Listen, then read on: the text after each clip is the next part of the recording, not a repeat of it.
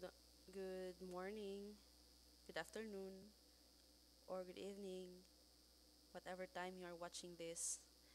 This is chapter 1 of our subject, Physics for Engineers 1, Units, Physical Quantities, and Vectors.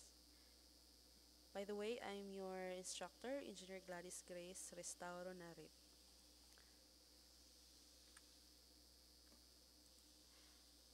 Okay, physics is a science of matter and its motion, as well as space and time. Physics is an empirical study. Also, physics is inherently a science of measurement. So, based on the definition, so we will be um, talking about throughout this subject science of matter and its motion.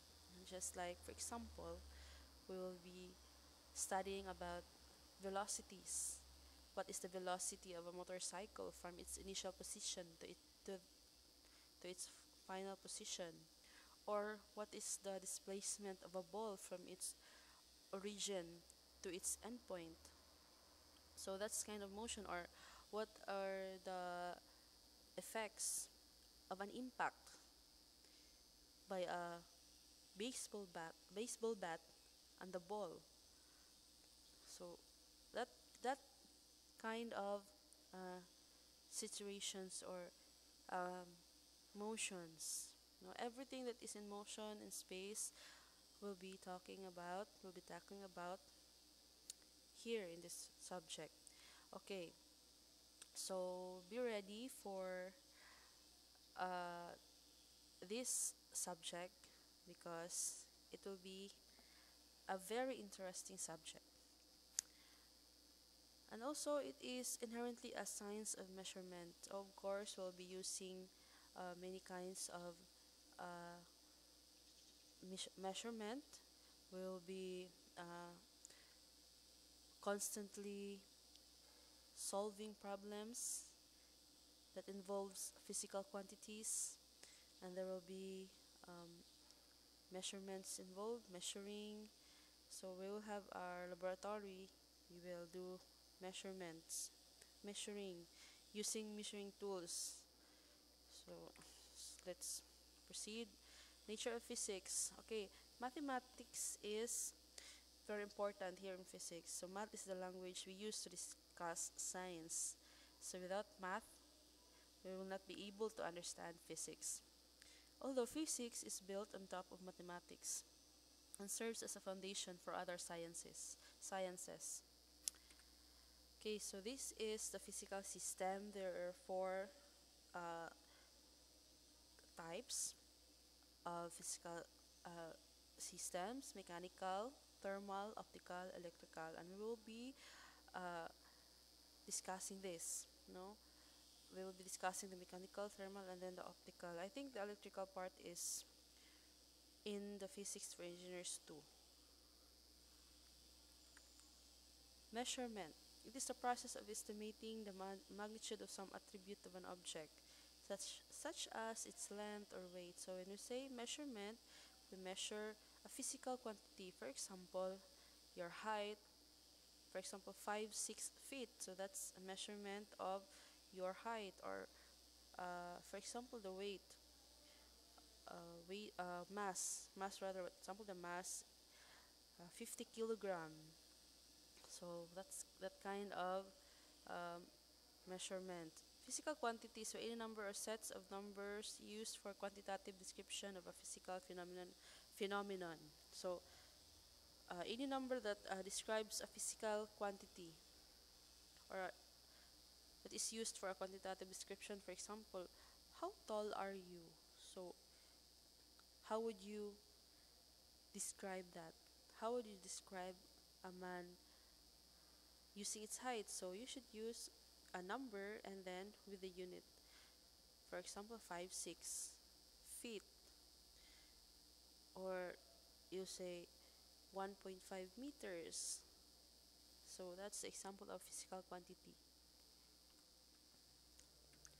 Solving physics problems. So learning how to learn physics concept will be your first and perhaps most difficult task. Of course, you have to understand the physics concept for you to be able to solve problems.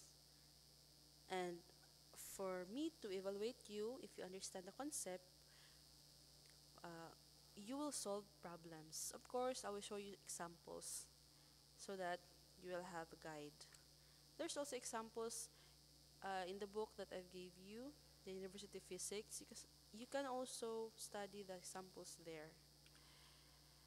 Okay, based on that book by Dr. Young and Dr. Fredman, these are the strategies to be used in solving physics problems. First, you identify the relevant concepts. Of course, you identify the target variables. What is the given? What what what are you solving for? What will you solve? What are you trying to get? Okay, so that's identifying. Next is set up the problem. What equation should you use to solve the problem? And then third, this is where you do the math. So execute the solution. And then evaluate. Evaluate your answer. Compare your answer with your estimates and reconsider things if there's a discrepancy. So that's the strategy that is suggested to us by Dr. Yang and Dr. Fredman. So identify, set up, execute, evaluate. Units to express the results of measurements. So as just like I said earlier, you can describe a physical quantity with a number, but you should put a unit in it. So, for example, how far are you from your initial position to your final position, or how far did you walk? So, that kind of physical quantity. Okay, this is table 1.1. Some units of length, mass, and time. So familiarize this because you will be using these units all throughout the subject. Okay, there are also physical quantities which have mixed dimension, for example, velocity. Okay, this V here is a velocity. A velocity is velocity equal to distance. D is distance over time. The unit of distance is meters or kilometers or miles. The unit of time is seconds, minutes, or hours. Okay, so velocity could be meter per second, or kilometer per hour, or miles per hour. Conversion. You could convert a unit from two different system of units, from international system, or what we known as the metric unit of systems, to British system, or British system of units to international system of units. So for example, kilometer, you'll convert it to feet, or inch, you will convert it to centimeter, or miles, you will convert it to kilometer. So that's the conversion of units. So this is what I said, two kinds of system of units, international system or metric system, British system. Okay, for the unit of length, we'll be using meter. Unit of mass, kilogram. Unit of time, second. For the British system, unit of length, foot. Unit of mass, pound. Unit of time, second. Okay. Experimental measurements. Okay, it is always uncertain, but it was always hoped that by designing a better experiment, we can improve the uncertainty without limits. So that's experimental measurements. Theoretical estimates. As the word itself says, estimates, so it is just a theoretical predictions which are never exact. Okay, a useful tool in such estimates is known as order of magnitude estimate, or also known as outcome of back of the envelope calculations. Okay, so we'll have example. This example that I'll be giving you is found in the end of the chapter 1 in the university physics book, and there is also many problem there that you can solve. So try practicing so that you will able to understand fast the concepts of physics. Okay, example, this is problem 1.2. According to the label on a bottle of salad dressing, the volume of the contents is 0.473 liter. Using only the conversions, 1 liter equals to 1000 cubic centimeter, and 1 inch equals to 2.54 centimeter. Express this volume in cubic inches. Okay, so the given here is 0.473 liters. So you're gonna convert this liter to cubic inch. And then what are the uh, given information? 1 liter equals to 1000 cubic centimeter, and then 1 inch equals to 2.54 centimeters. Okay, so I have here the solution. Okay, so first, based on the strategy suggested to us, we have to identify. So convert volume units from liter to cubic inch, and then set up. So the information here is just from the word problem. So 1 liter equals to 1000 cubic centimeter, 1 inch equals to 2.54 centimeter. And then do the math, execute.